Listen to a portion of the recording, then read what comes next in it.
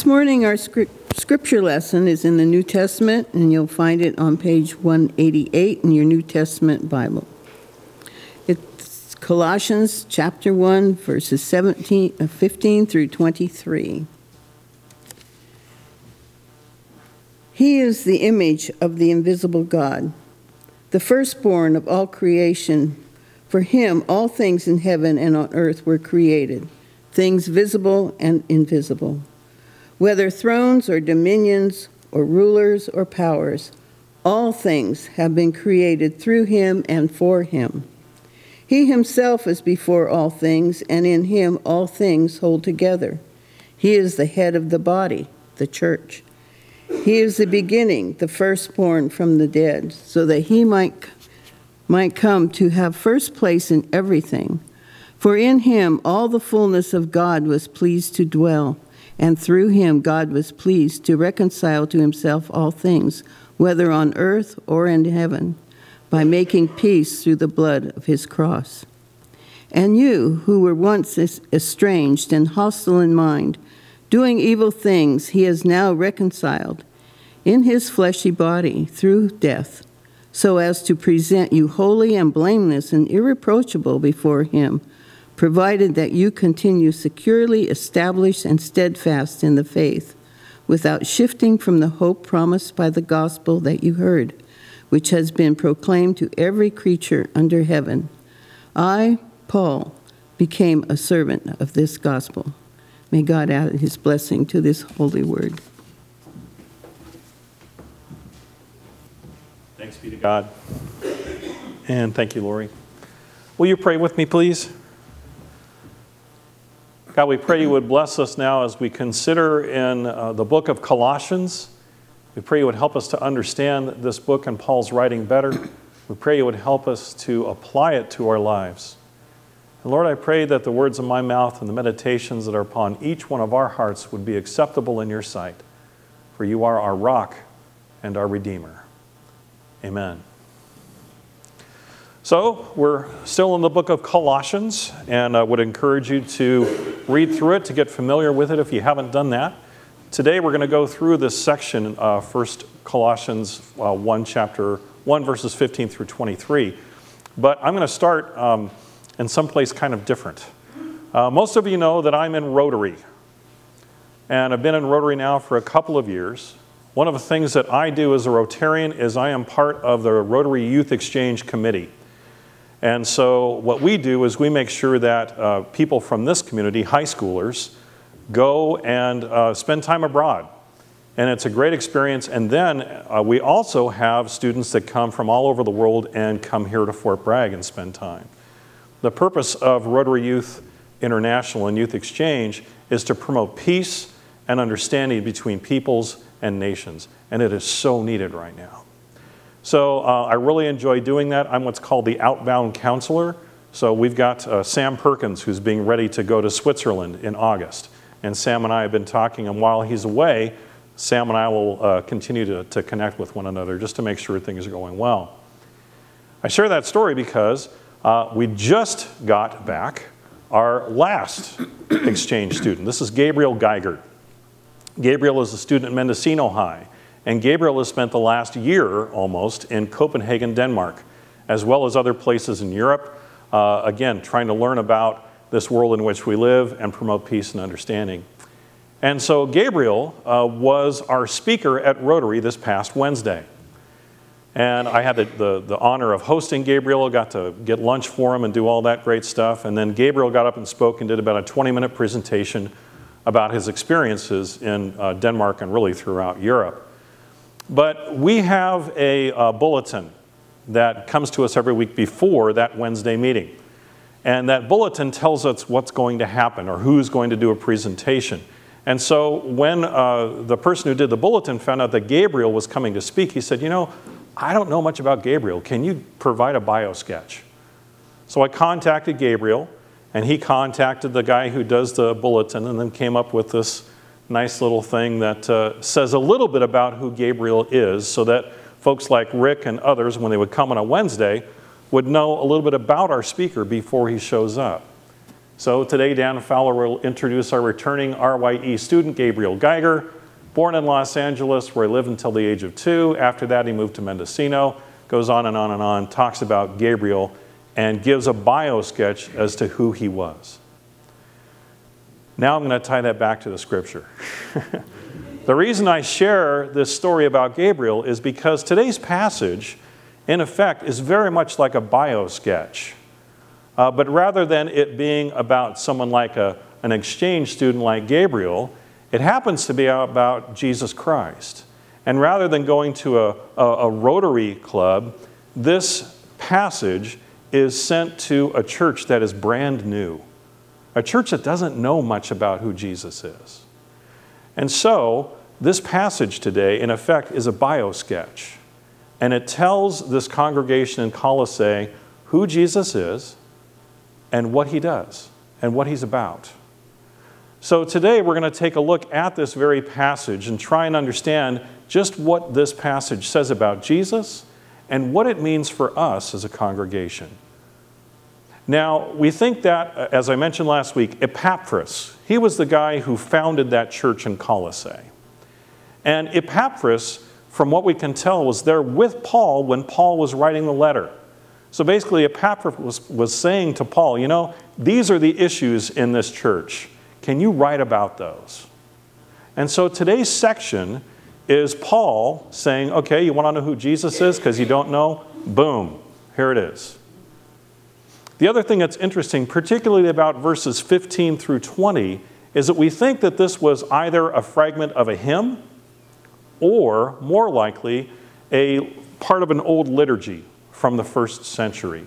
Something like a statement of faith, like we're going to be doing in just a little bit. So that those congregations, as they gathered, would be able to say, oh, who's Jesus? Here's who Jesus is. And so whether or not Paul wrote this himself, or he said, you know, here's this great fragment right here, and I'm just going to stick it right in there, and it's going to tell you who Jesus is. Whether or not Paul did that, the main point was to find out who Jesus is and what he does and what he means. So today, that's what we're going to look at, verses 15 through 23 of Colossians chapter 1. You're welcome to follow along in your pew Bibles as we talk about the different things that Jesus is or that Jesus does. So, who is Jesus? Well, first, he's the image of the invisible God. That's what starts in verse 15. Now, the phrase, the invisible God, suggests that at times, God can feel remote to us. At times, God can seem distant, but here Paul says Jesus is the image of God. We can know God through Christ. 4th century bishop of Milan, St. Ambrose, wrote, as the print of the seal on the wax is the express image of the seal itself, so Christ is the express image, the perfect representation of God. Christ reveals the nature of God to us and is the key to a genuine understanding of the Creator of all things. What else does this passage tell us about Jesus? Paul says he is the firstborn of all creation. Firstborn expresses supremacy and priority. This suggests that the Son of God was born before any other humans were created. Firstborn in the Old Testament also refers to the ranking of sons in a family.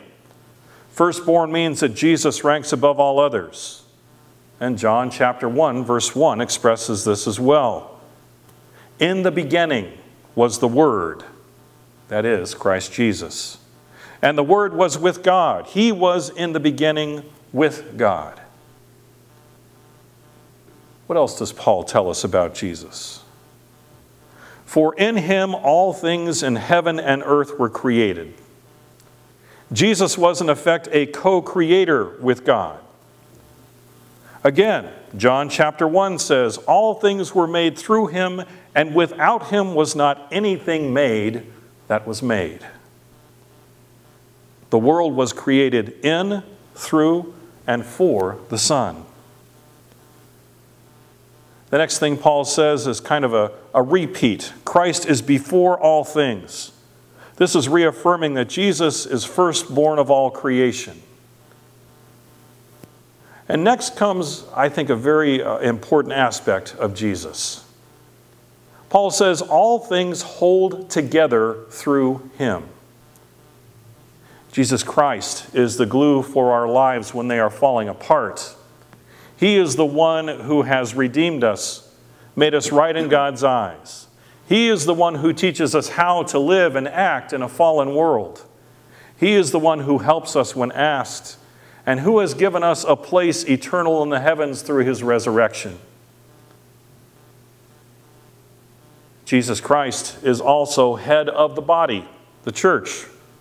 Christ is present when we gather and when churches all over the world gather together. And the idea behind the concept is really simple. Our minds lead our bodies.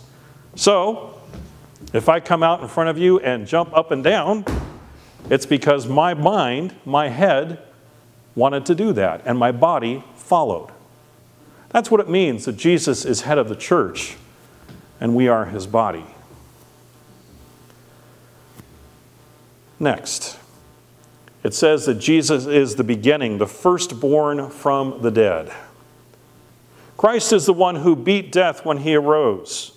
Christ's resurrection prepares the way for others to follow, giving us the hope of heaven so that he might come to have first place in everything.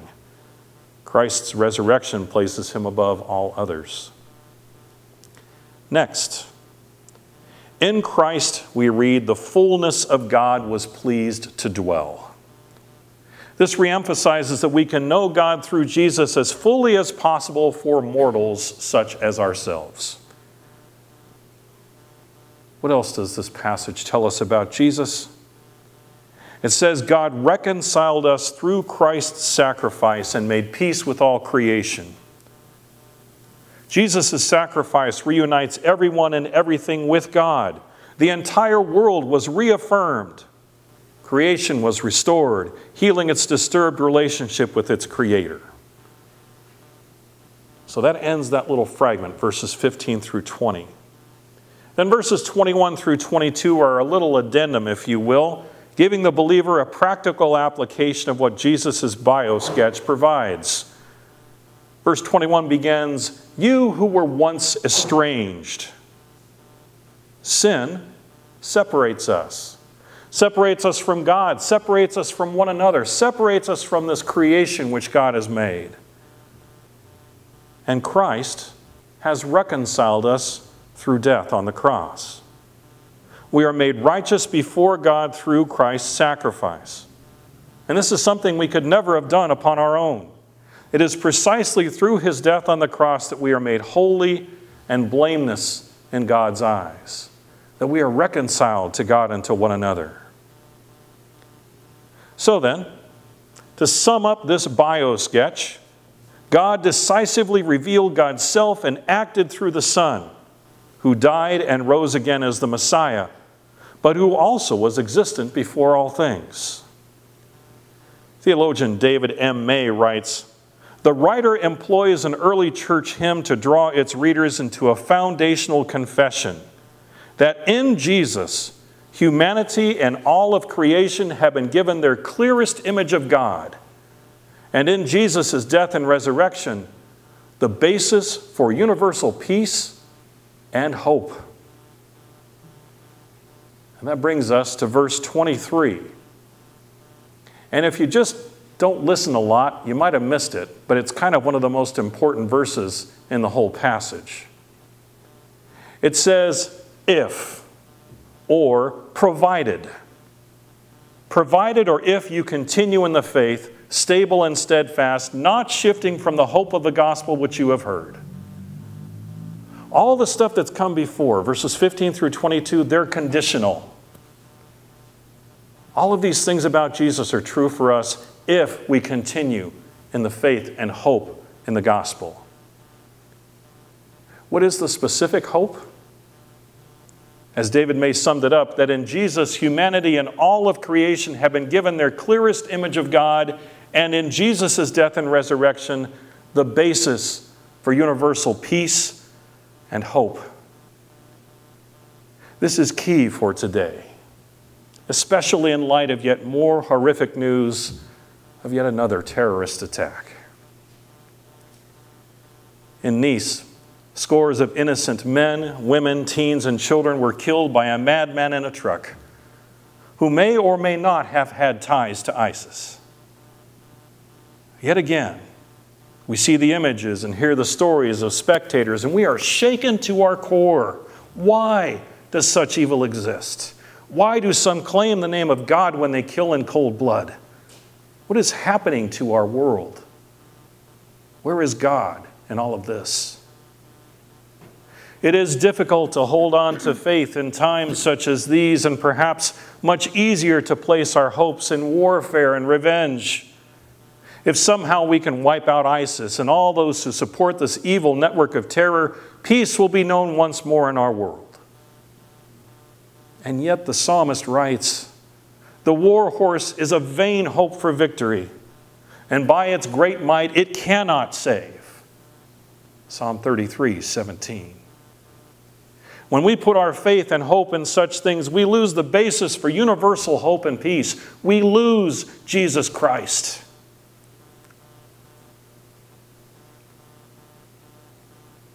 Theologian Anne Lamott wrote the following paragraphs on her Facebook page yesterday. She said, "Life has always been this scary here, and we have always been as vulnerable as kittens. Plagues and Visigoths, snakes and schizophrenia. Cain is still killing Abel, and nature means that everyone dies. I hate this. It's too horrible for words. When my son was 7 and found out that he and I would not die at the exact same second, he said, crying, 'If I had known this, I wouldn't have agreed to be born.'" Don't you feel like that sometime? She continues, "My father's mother lost a small child in the 1918 flu pandemic. Someone in the family is having a nervous breakdown. A yoga teacher was shot down at the road last year by some druggies while walking on a footpath. A yoga teacher. And then in recent weeks, Orlando, police shooting innocent people, innocent police officers being shot, and now Nice. How on earth do we respond when we are stunned and scared and overwhelmed to the point of almost disbelieving? There is no healing in pretending this bizarre, violent stuff is not going on and that there is some cute bumper sticker silver lining. What is true is that the world has always been this way. People have always been this way. Grace always bats last. It just does. And finally, when all is said and done and the dust settles, which it does, love is sovereign here. This is not a time to lose faith in God or faith in humanity. This is a time to hold on to cling to Jesus Christ, who holds all things together. And through him is the basis for universal hope and peace. This is the time to show deep and abiding love for our neighbors, to show our care and concern for others. This is the time to stand up, led by the power and presence of Jesus Christ in our lives, to promote peace. For when all is said and done, and the dust settles, love is still sovereign. Hope is still guiding us. Peace is still possible. So let us go from this place, holding on to our faith, so that our light shines in the darkness, letting the world know, even now in such times as these, that God's love is sovereign. Hallelujah and amen.